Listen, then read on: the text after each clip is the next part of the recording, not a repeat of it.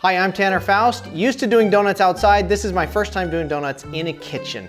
Let's get started.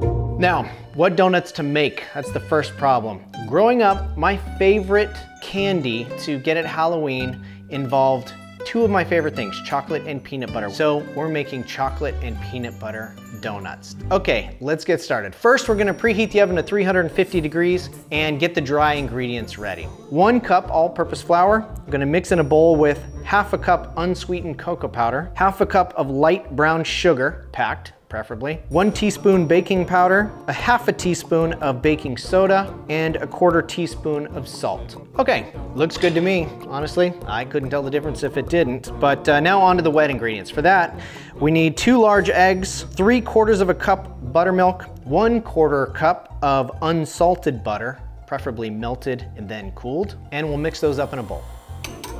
Wet ingredients are thoroughly mixed. Now we just put them together with the dry ingredients and we're almost ready to grease the pan and pipe the donuts. All right, next up, take this chocolatey goodness and shove it into a piping bag.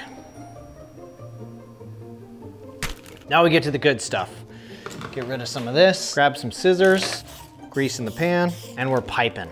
This is where you need one of those big fluffy hats. Gotta put this up on the shoulder. Right, is that how you do it? No. Size matters here. Just the most heroic looking donuts ever, nice job. Now we take these glorious little morsels, drop them in the oven, 350 degrees, 11 to 12 minutes. Onto the peanut butter icing.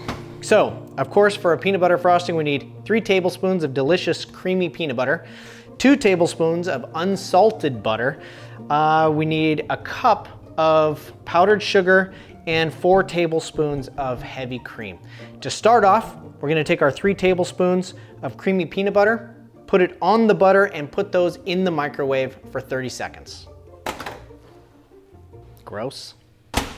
Now we'll take our warmed up peanut butter and butter brew, stick it in the bowl first, and add the 1 cup of powdered sugar. Then while mixing, we'll slowly bring in the heavy cream until the frosting's smooth. Now we take our little chocolate morsels, dump them out onto a cooling pad, hopefully. Amazing. Oh! Okay, I think we can save that guy. So now, we've got our peanut butter frosting, we've got our chocolate donut, and dip. Maybe a little twist. They look gross, I'm not gonna lie, they look gross.